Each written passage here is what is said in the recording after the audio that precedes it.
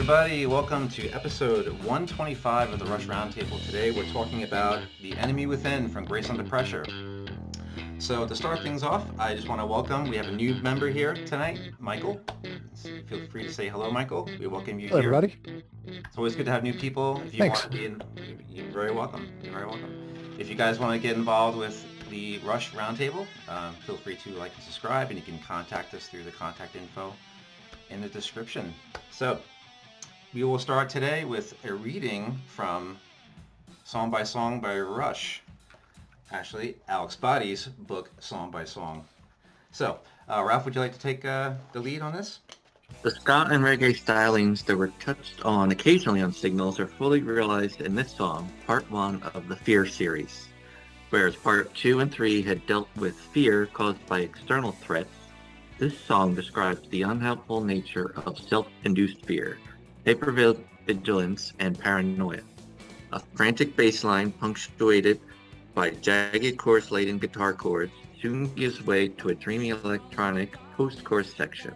The frantic and ambitious nature of the music suits the lyrics, which arguably provides the first glimmer of optimism on the album. The fearful verses give way to a defiant chorus. I'm not giving in to security under pressure. I'm not missing out on the promise of adventure. I'm not giving up on implausible dreams. A motivation to defeat the enemy within. Thank you, Ralph. Thank you. You know, it's funny, there was a misheard lyrics episode here, and I always thought that this part of the tune, not giving up on implausible dreams, I always thought it said impossible dreams. I don't know why, but I figured just throw that in there. I figured we'd focus on the lyrical content first, and maybe if, Alex, would you like to lead off on the first section of the tune, lyrically? Well, as was stated in the intro in the Song by Song, our intro for the Song by Song book, that Neil brought this inward enemy within. So the first stanza, the first verse, with things crawl in the darkness of the imagination spins, I mean, that's taking us back to childhood. That's someone lying in a crib, lying in a bed as a young child, in the dark, envisioning, you know, how many people want to being afraid of the dark in some way, shape, or form as a child. So he kind of begins at the beginning, in some respects, with the idea of the inward fear and our perceptions.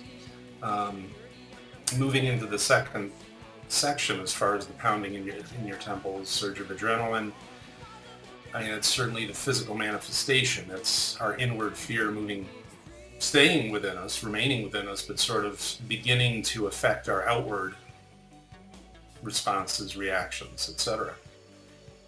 Yeah, and this kind of concludes the trilogy, where in part 3, Witch Hunt was like the external. You know, part 2, the weapon was kind of using the externals against you. That's something that was brought up in the discussion before we started tonight.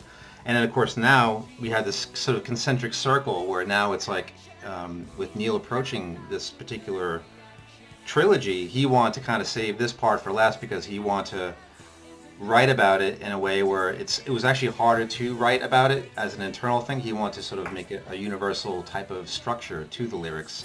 So being that you mentioned, like, now we're back at the beginning, we're at the birth of this fear thing as a child, and now the circle is complete and it makes sense. There's that concentric theme that I never knew was part of this trilogy till much later. So, but it's a really good point where now we're back at the beginning, and it took to this particular record to get there.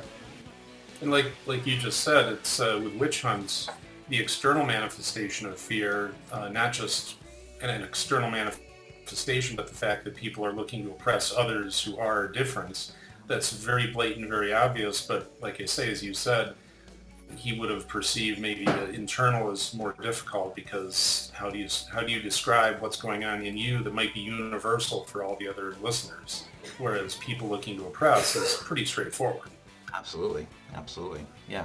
It's just genius all around. Excuse me. And then it goes to the next section that we can discuss as well.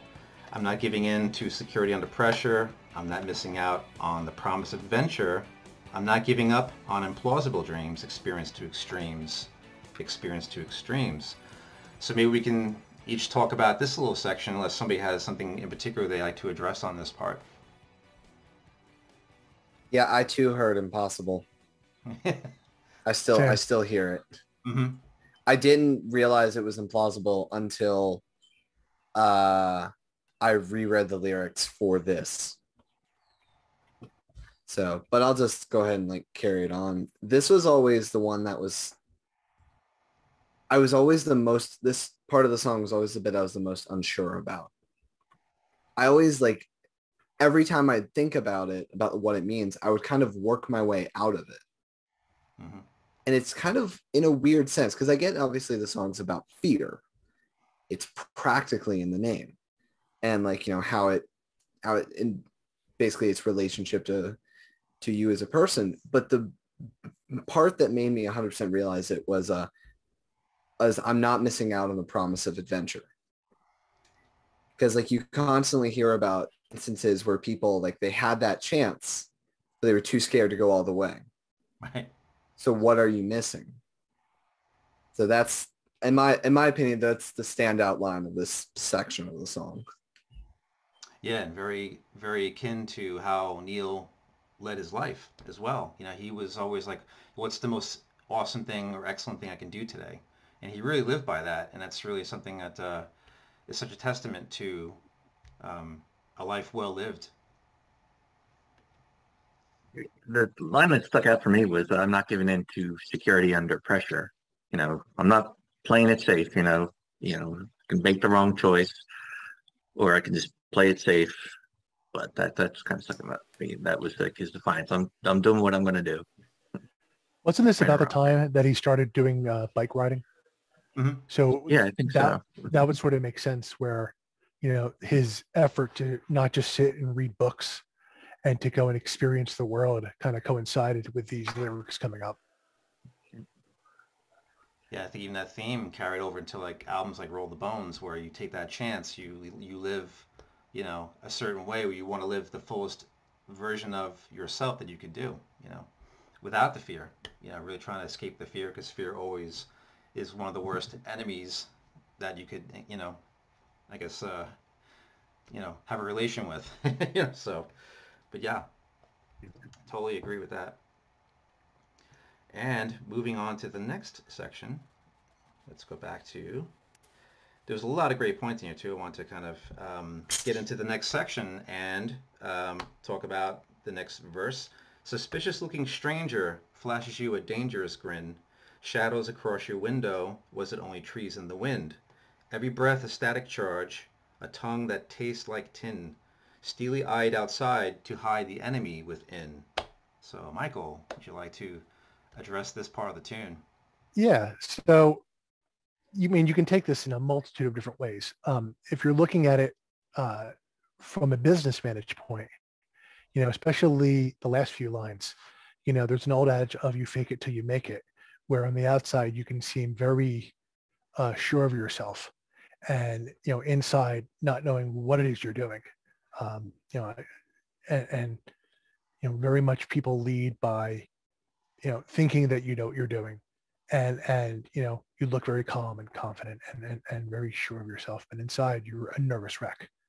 You know, the first four lines are very much things that on the surface may seem very plain and very innocent. You know, a shadow across your window, you know, it could be one of a trillion things, but in your head you automatically go to possibly the darkest place. Why is that?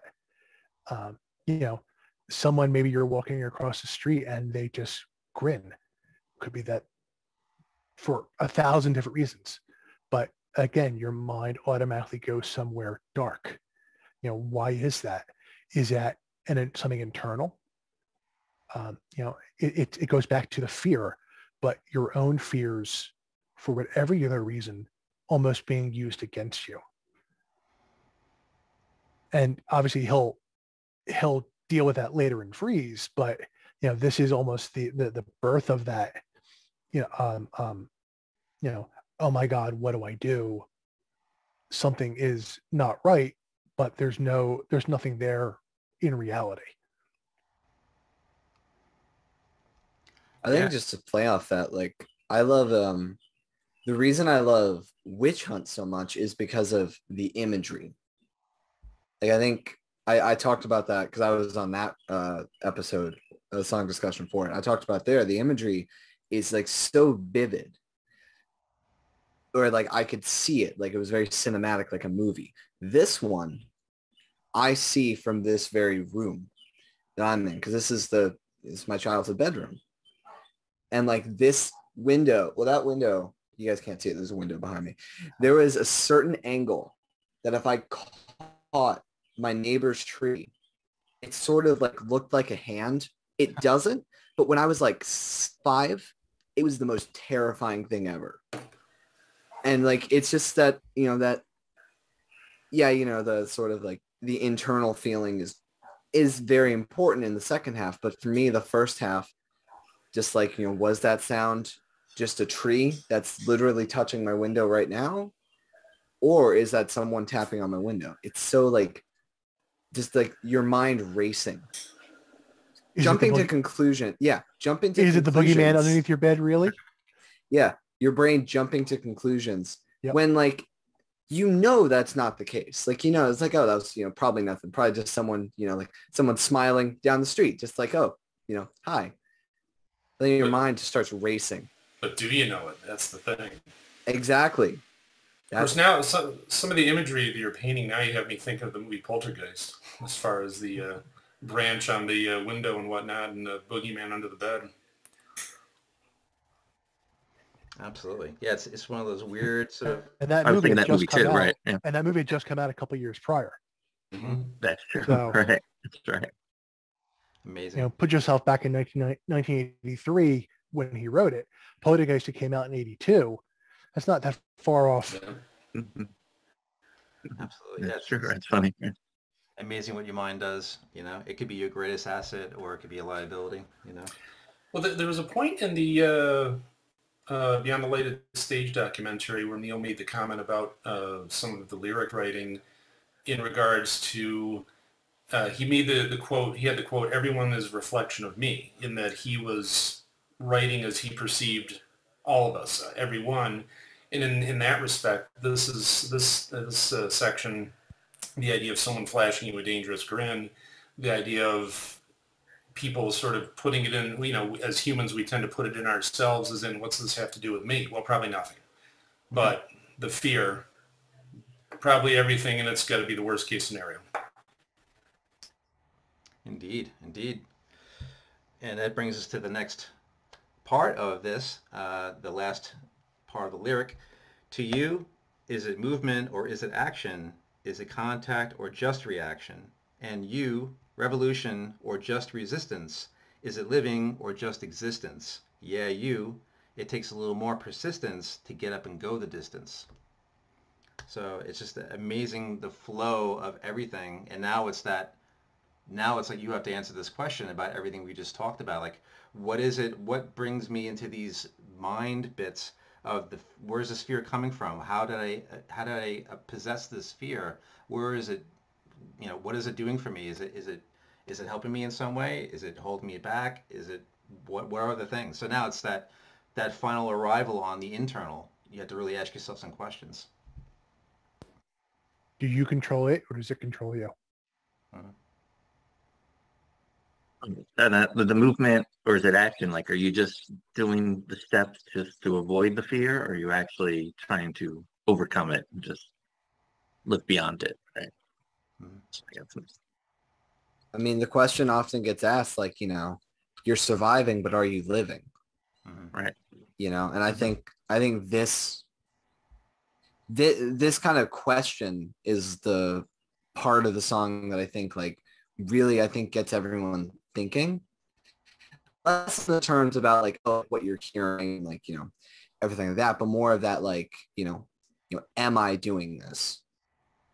Am I getting through day by day, or am I fully embracing everything that I do? It's almost a precursor to marathon in a way. Yeah, sure. Yeah. Amazing. So in terms of the music, there were some things that were mentioned even before today about the music that I thought were really. We can actually maybe touch on a few of the bits, and in particular, if if Alex wants to jump on some of these things, and of course we can all talk about some of Right. it as well, because of course that's important too. I mean, as much when I first heard this album, I was really into the music, like super heavy, and the lyrics came a little bit later on. So the fact that we just discussed all the lyrics, now we can maybe touch a little bit on some of the musical bits of this tune that stand out. So maybe Alex, if you want to lead some of that off, and we can all piggyback off you. So yeah, my observation was that for the first, you figure as Ralph has in back of him, the record side one, the three out of four tracks are about 140 beats per minute. So it's not fast, but it's not slow, moderate tempo, moving along. Um, the subdivision of the beat for After Image, more driving eighths as far as Distant Early Warning. It's there, it's moving, but this one, Lifeson plays more 16th note patterns and some backbeat kind of chord strikes. The verse chord progression is pretty straightforward, B minor, G, and A. Not an uncommon chord progression. But he begins with, as I would say, kind of a classic Lifeson sort of arpeggio, which is not really, not common. It's sort of, as I say, it's the Lifeson intro with an arpeggio that has really is compelling. I'll just leave it at that, and then moves into something more of a straightforward verse before making some changes once we get into choruses and the bridge section. But a good way to end side one, as far as having an up-tempo number that also has a fade-out at the end, which the popularity of fade-outs waned within a decade. But Yeah. I'll stop talking. More people are on this panel. That was perfect. I think it was like, I don't think, at least for me, and I might be biased because I am a bass player, but there's no talking about The Enemy Within without bringing up the incredible bass line that's going through this entire thing. It's weirdly funky, like, especially compared to, like, Distant Early Warning, or even Red Sector A. You go from those songs, and then all of a sudden you get a Police song. Like, I remember Neil did an interview with I don't know how to pronounce this guy's name. George Strombopoulos, is that it? Yeah, perfect. Strombo. Thank you. I will hold that as a badge of honor. But I remember he was talking about, like, the creation of moving pictures. And he was just like, yeah, whenever we're making an album, today we're not Rush, we're, the Fabulous Man or Rockin' F. And this is like, if this isn't Fabulous Man, nothing is. Yes. I mean, Alex was totally doing his Andy Summers impersonation here. Yeah. Definitely. Yeah. And, I enjoy everything about the music of this one. I know we're not at closing thoughts, but I'll just spoil my thought and just say, this is my favorite song on the record. And this is top 5 of all Rush for me. So, All right. It's got a very Zenyatta Mandata, Regatta de Blanc feel. It's also, other than in a very small bit in the chorus, there are no keys. Whereas Distant Early Warning, heavy keys. After Image, all keys. Red Sector, all keys. Other than the very little small hits in the chorus or the post-chorus, there are no keys. So it is bass, guitar, drum. So there's something about that too. Yes. Yeah, it's kind of a mixed album in that regard, a little bit, So something for everybody. You got the bass players who enjoy, Geddy's playing, and the keyboard people. And it's just a funny sort of thing that happened in this period where people kind of went a different direction with their fandom. Like, oh, I don't care for the keyboard bits.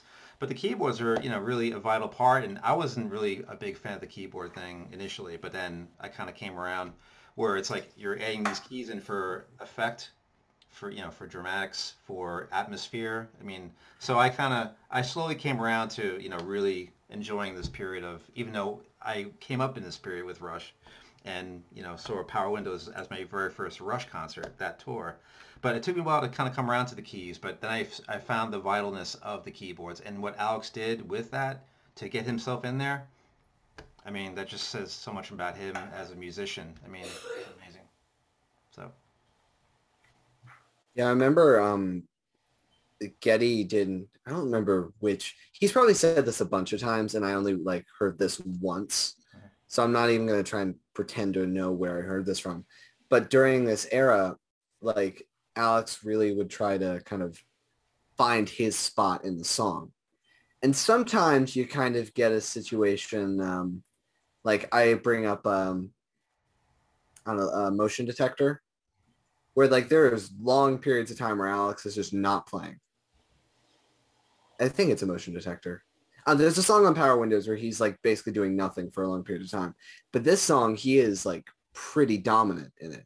And even when the keys are being used, I don't know, it's a really weird song. And I just adore everything about it. And also Neil's drumming.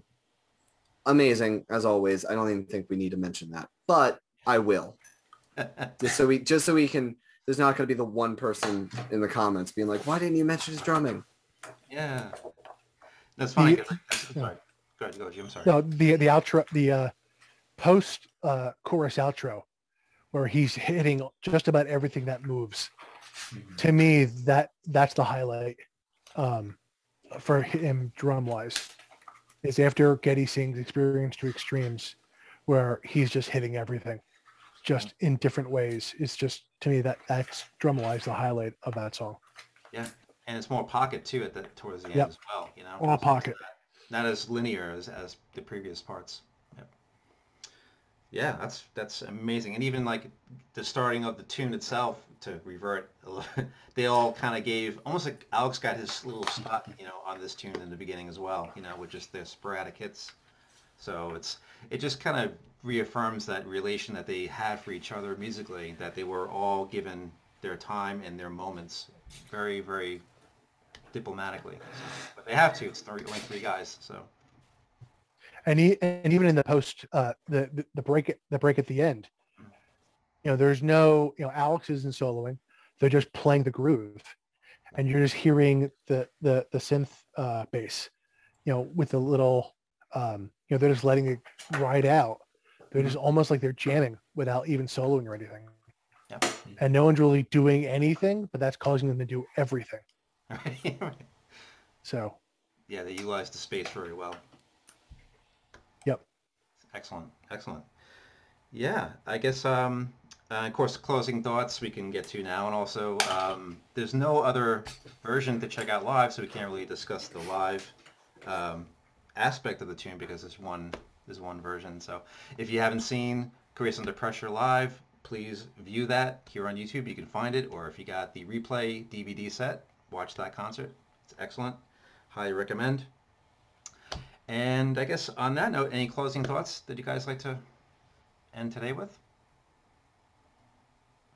I was thinking, unlike Witch Hunt, which is, a song about fear, and it's actually got a scary vibe to the song, this one is very upbeat, when you're talking about fear, but it makes sense to go with the music that, you've got the fear, like they said earlier, but the choruses are defiant, like, I'm going to overcome my fear.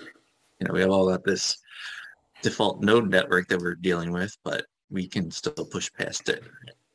Yeah, it's like he's telling you that there's a solution to the problem that you may have. So it's another one of these tunes by Rush where he offers up something universal, but also like, this is a problem, but you can solve this problem. You can, like you mentioned, Ralph, you can overcome. We've all sort of touched on that point in various directions. So it's a brilliant tune. I'm so glad we got to talk Props about goes it. out to the video, actually, which takes part of the Body Electric. Yeah. And almost, connects those two. So I want to give a shout out to the video. Yeah. As cheesy as it was, it just kind of shoehorns that in.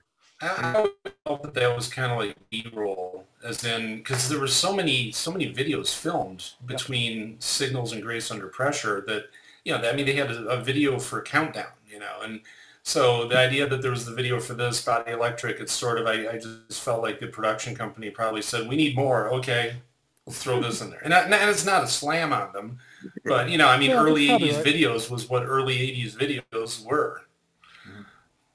Grammar is grammar. Yeah. Well, I think like oh, go ahead, Ralph. No, I was just going to mention Kitty's face melting in the video. Yeah.